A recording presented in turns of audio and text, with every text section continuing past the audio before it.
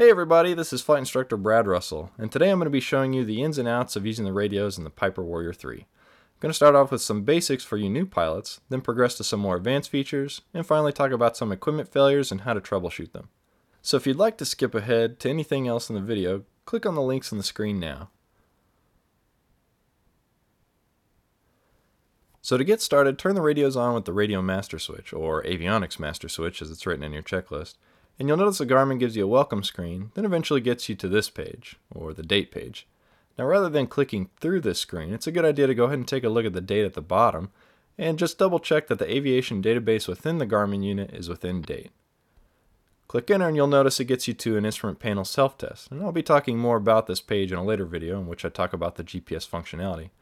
But again, it's a good idea to just look at what it does. Now you'll notice if you look at nav 1, it deflects the CDI needles both half up and half left, so we know that's working.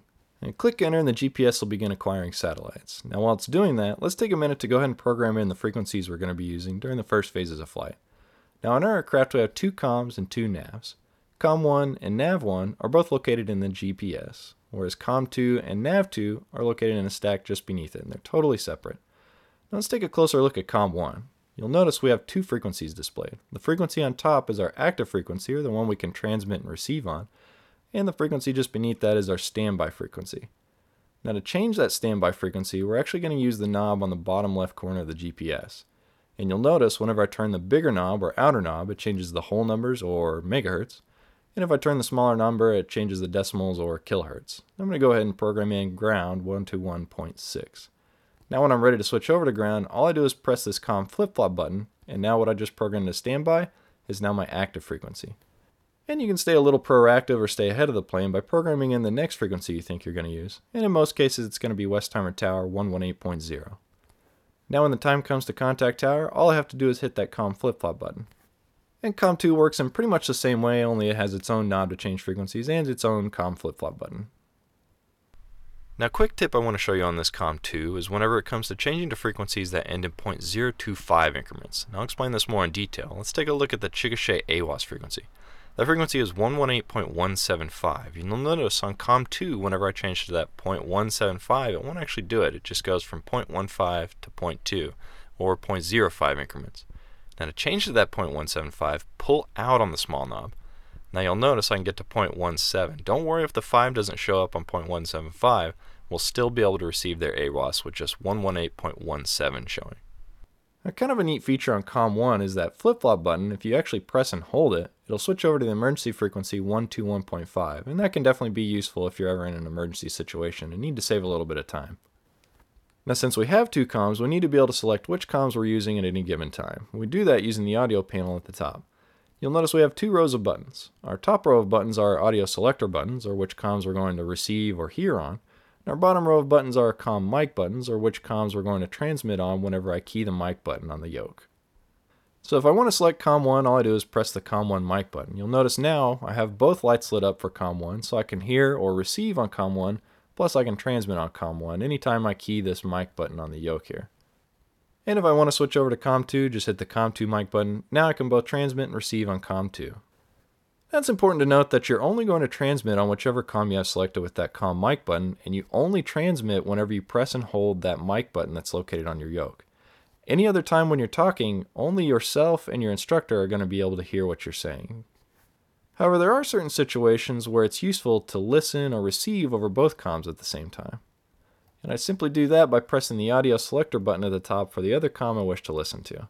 Now again, this is only useful in certain situations. However, most of the time we don't want to receive over both comms, but we might accidentally do so whenever we change from one comm to the other. When you change to another comm, ensure that it's the only one selected on your audio panel. Otherwise you might be receiving over both comms, and that can get kind of confusing, just like this. 5, full stop. Crimson 3, number 2, following Cherokee, turning left base, runway 35, clear to land. Confusing, right? So let's deselect that previous comm. Now I'm only going to receive over the comm I just changed to, which is all I want anyways. Now let's talk about adjusting the volume on the comms. Now before you start messing with anything, double check your headset, as most have a volume adjustment knob on the outside, and a lot of times that'll actually help out a lot. If not, we can change the volume of COM 1 using this small knob with the C on it. If I turn it counterclockwise, it turns the volume down. Clockwise, it'll turn it up. Now, if you're not actually receiving anything over that comm while you're trying to make your adjustments, it's kind of hard to tell what you're doing. So an easy way to make your adjustment is by pressing in on this button.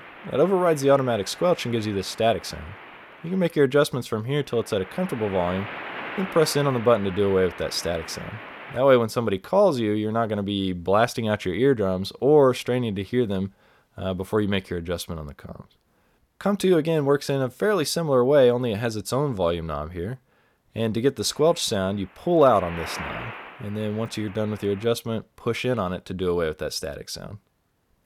Now again, these only adjust the volume of what we're receiving or hearing over either COM 1 or COM 2, whichever COM we adjusted. Now you might find yourself in a situation when you're straining to either hear your own voice or your instructor's voice, or what we call intercoms. To adjust your intercoms, go to your audio panel and use the small knob on the left side. Works in the same way, only you can just talk into the mic when you make your adjustments here. Hello, hello, hello. Test, test, test. You hear me now? Now another situation you might find yourself in is the mic isn't quite picking you up when you begin talking, and you find yourself almost having to shout to get the mic to register what you're saying. So to adjust the microphone sensitivity, go up to the audio panel, and this time we're going to use the large knob or the outside knob. Counterclockwise makes the mic more sensitive, and clockwise actually makes the mic less sensitive. Now adjusting the mic to where it's too sensitive will definitely ensure that it picks up your voice when you start talking, but it'll also pick up the background noise of the airplane, and on long flights that can definitely get fatiguing.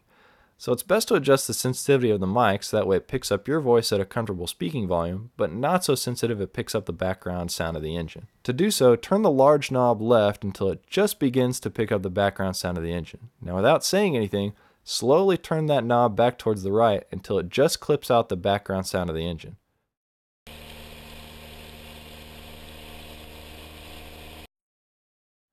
Now you can test the mic by speaking into it, and it should pick you up at a comfortable volume now.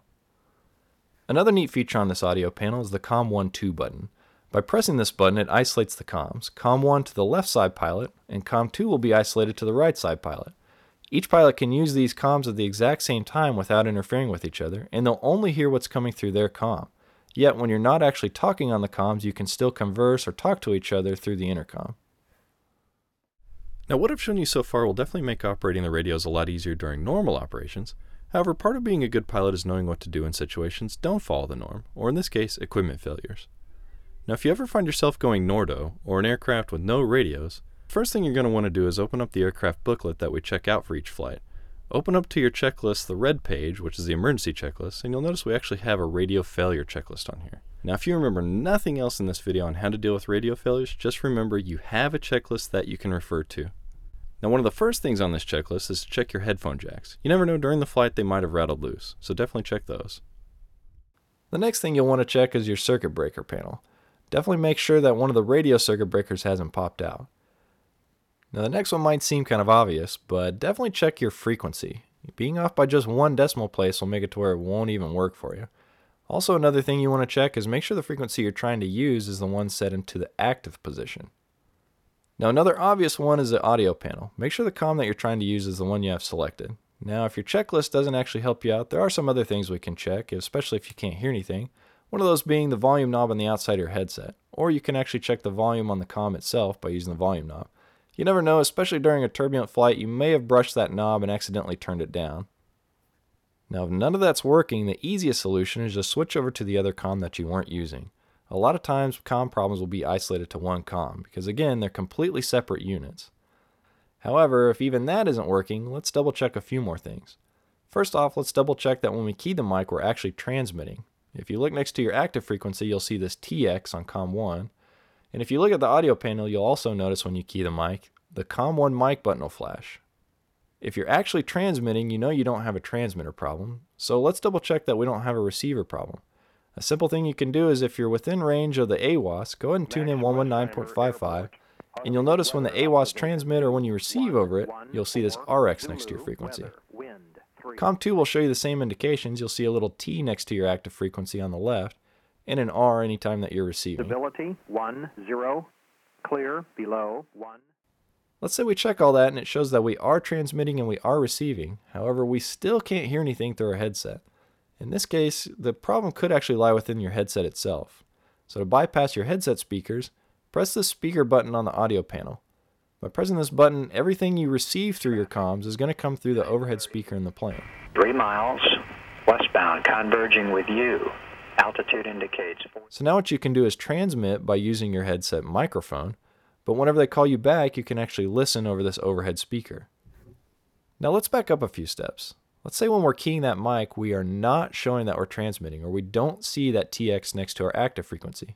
This could be a microphone problem, a transmitter problem, or even a yoke mic button problem. Or let's take a look at this audio panel. Again, during turbulent flights, when you're trying to change comms, your hand might be bouncing around and you could have accidentally pressed this PA button. Now with the PA button selected, when you key that mic rather than transmitting, your voice is only going to be broadcast over the overhead speaker within the airplane. So double check that this button is not selected. Now if we think it might be a microphone issue, every plane has a handheld mic located in the seat back pocket. So grab the handheld mic and plug that into the microphone jack on your panel. You can keep your headset plugged in so that way when you transmit by pressing the button on the handheld mic, you can still receive or hear everything coming through your headset if your headset speakers are working properly. Now if even that isn't working, you can actually unplug your headset altogether and plug it in on the right side of the panel. Now when you do this, when you key the mic, you're actually going to have to key the microphone on the right side yoke to see if it works. And it's definitely worth a try. Now let's say none of this is working. Well, we can try resetting the comms by turning them off and turning them back on again. We do that just by using their volume knobs. Turn the volume knob all the way counterclockwise until it clicks. You'll notice on the Garmin it gives you a warning, then turns off. After it turns off, let it set for a couple seconds, and then try turning it back on and see if that helped anything. And COM 2 works in just the same way, however you have to turn it off with its own volume knob. Then try turning it back on and again, see if that helped anything. Now one more thing you could try resetting is that audio selector panel at the top. We turn that off using the intercom volume knob, or the small knob located on the left side of the unit, all the way past its detent. Now kind of a neat fail-safe feature with this audio panel is that anytime there's a power interruption or a malfunction of any kind within the panel, it directly connects the left side pilot's headset to COM 1. So before you turn the unit back on, it's worth trying to transmit and see if you have any luck with it before you actually turn the unit back on. Now finally at this point, we've pretty much exhausted every option we have, and there's really only one thing left to do. That's squawk 7600 and follow your lost comm procedures. Go ahead and set your radios back up how you normally use them and continue transmitting and giving position reports all along the way. Now would be a good time to review your light gun signals and how to enter the pattern properly without radios with your instructor. Now if you're not comfortable with that, there's definitely nothing wrong with going down to an uncontrolled airport like David J. Perry or Purcell. Once you're on the ground safely, call your instructor or call the OU Mobile, and we can help you out from there. Well everybody, hopefully this video will make operating the radios a lot easier from now on.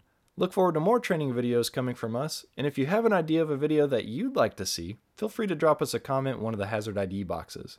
This is Brad Russell saying fly, control, and manage like a champion today.